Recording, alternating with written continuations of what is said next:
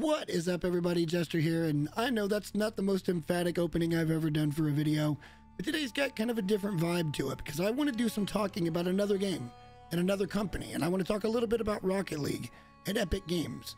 But don't worry, in the end, I'm going to bring it back to No Man's Sky and why we're so lucky to have this game. So buckle your seatbelt, let's get into it. I don't talk about this very often, but I've been playing Rocket League for over 5 years, kind of off and on, with friends. And that's how I was introduced to the game, was with friends. And I still feel like it's one of the most mechanically challenging and unique games you can possibly play. It's a lot of fun, especially if you're on voice comms with your buddies, and it's a pretty good time. And I've also partaken in the trading, and that's why on October 10th, 2023, I was just as shocked as everybody else in the Rocket League community.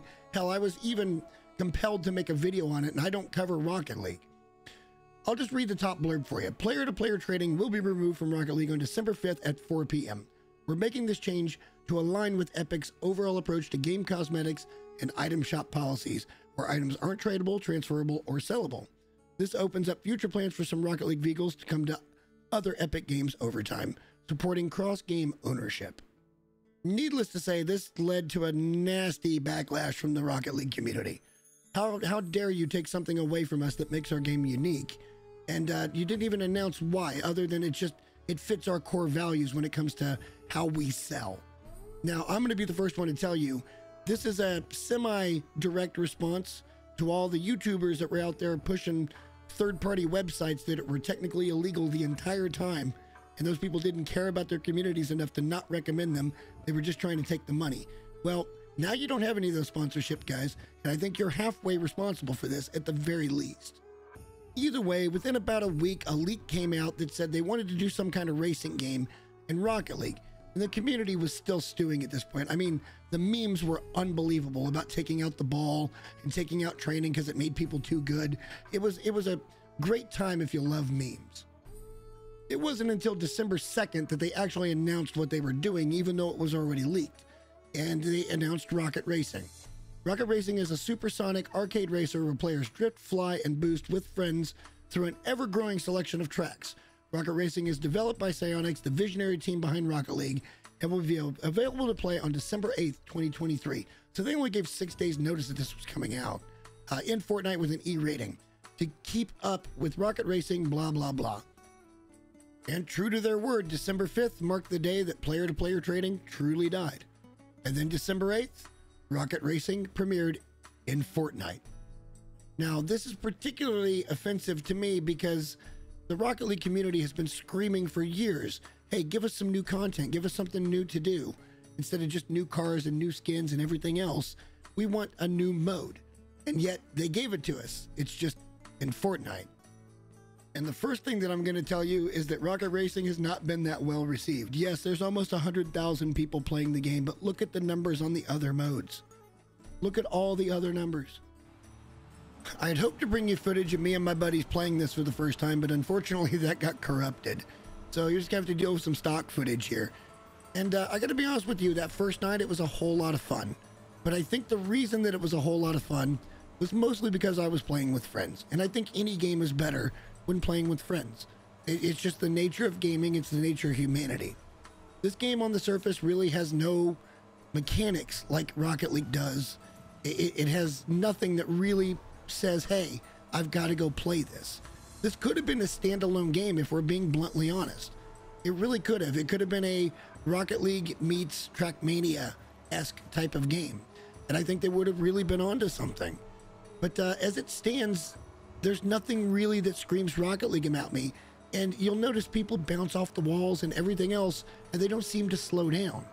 So like the mechanics really need to be worked on. I feel like this was pushed out really, really quickly. It's just a little bit disappointing that they did this to the community, and then they put this as the thing and the result of what you're going to get. It kind of was a slap in the face, if you ask me.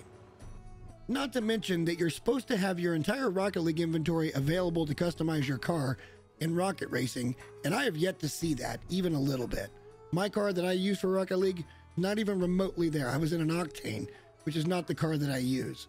But the real reason why they did this became pretty clear just another day later. You need only to load into Rocket League and go to the item shop to see the brand new thing they have just introduced, which is this new car called the Diesel. And for the low price of $39, you would have access to all the different colored car bodies. Now we're starting to understand why they're doing what they're doing. We can't possibly trade to get these different colors anymore. You have to buy them, and Epic Games gets to set the market. Hell, they weren't even really subtle about this. They didn't just say, hey, we're going to put the new car in the shop for these little featured shops. They didn't do that at all, where you could just buy the regular car for, say, $3 or $5. No. $40. But you get the set. So there you go, creators. If you want to spend $40 on a video or multiple videos, now you still have the option. And I told you folks, even though I was going to rant a little bit about Rocket League and Epic Games, that we were going to tie it back into No Man's Sky. And this is where it starts. All you really need to do is go look at the release log for No Man's Sky and start scrolling down. Because every last one of these updates has one thing in common. Every last one of them from day one. And that is, none of them cost a dime. And that, I think, is an absolute testament to Sean Murray, Hello Games, and anybody that's worked on No Man's Sky.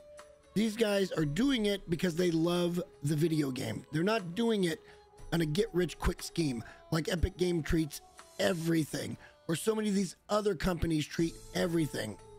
It's just so blatant with Epic Games right now that I couldn't help but point this out. Even if Hello Games came out and said, hey, for No Man's Sky, we're gonna give you an option for a $20 pack for Quicksilver so you can buy up some of those things, I would do it in a heartbeat because it still supports the game. I mean, a quick story, I discovered No Man's Sky on Xbox and it was completely free to play. Completely free to play. I ended up purchasing this game one time for PC, and they have never asked me for another dime. They have never tried to milk me for another dime. And I don't think they get nearly the credit they should get for that fact. They're doing it like no other company is doing it. And even with the flaws in the game, and yes, I'm one of those people that points out when an upgrade doesn't work like it's supposed to. And sometimes you have to step back and see how the rest of the world's working for that to actually mean something, that it's all been free. And I wish they would give us more ways to support, but they've said no. So kudos and thank you guys at Hello Games for a wonderful, wonderful 2023. And here's to the future. I hope Light No Fire is an absolute banger of a game. And I got a funny feeling that it will be, because I think you guys do it right. I think you're making games for gamers by gamers, and that's the way it should be. It should never be about the money. If the game is right, the money will come. You don't have to extort money from your fan base. But that's about all I got for today, guys. I hope you enjoyed it. I know it was a different format, but I did have fun making it. If you liked it, subscribe to the channel because we got tons more coming real soon. And until next time, folks, thank you so much for watching. See you in the next video. Bye.